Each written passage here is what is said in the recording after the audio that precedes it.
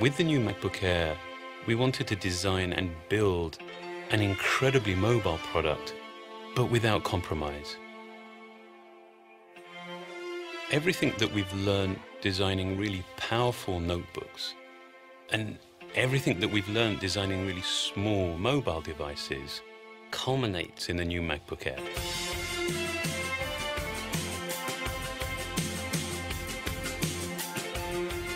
The MacBook Air would probably not exist as it does now if it weren't for the things we've learned with iPad. We've learned how much customers care about this multi-touch user experience. We know they care about all-day battery life. We took a lot of great ideas and they informed us in where we should go with our notebooks.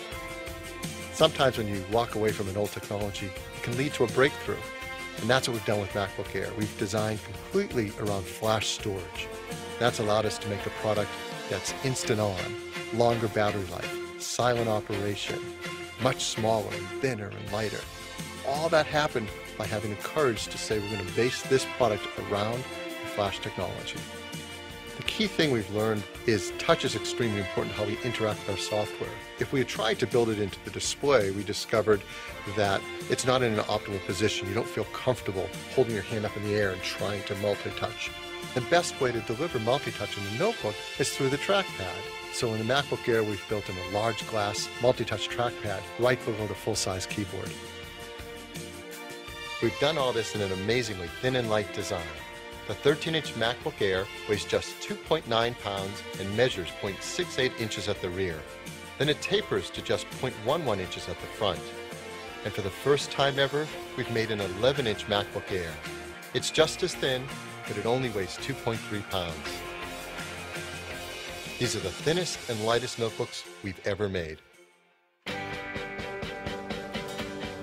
And while it is really challenging designing something that's this thin and this light, it's really hard to design something that's also strong and robust and this precise. Creating structure and features from a single piece of aluminium reduces multiple parts to a single one that is not only very thin, very light, but has incredible structural integrity. There is something about how truly simple the parts are, inside and out, that makes this, I think, one of the most beautiful products we've ever designed. One of the key design decisions that we made early on with the new MacBook Air was to use flash for storage. We do flash storage differently than other computer manufacturers. Rather than package it inside a housing, we place the chips directly on the logic board, so we can be much more efficient about the way we use space. This gives us a lot more room for batteries. So what you get is up to 5 hours of battery life on the 11-inch product and up to 7 hours on the 13-inch product. And you get up to 30 days of standby time. One of the things we're proud of with the new MacBook Air is it's a real MacBook in every sense of the word. It has a FaceTime camera, a dual-core processor, and fast graphics to drive ultra-high resolution displays. And when you connect it to a 27-inch cinema display, you can power almost 4 million pixels of image. We custom design every part of this product, from the enclosures to the use of flash, the design of our main logic boards, the stereo speakers. Every single part is designed to fit in a certain way, in a certain place in the product, and give us a really tightly integrated kind of design. We set a really high bar for what people should expect a Mac to be.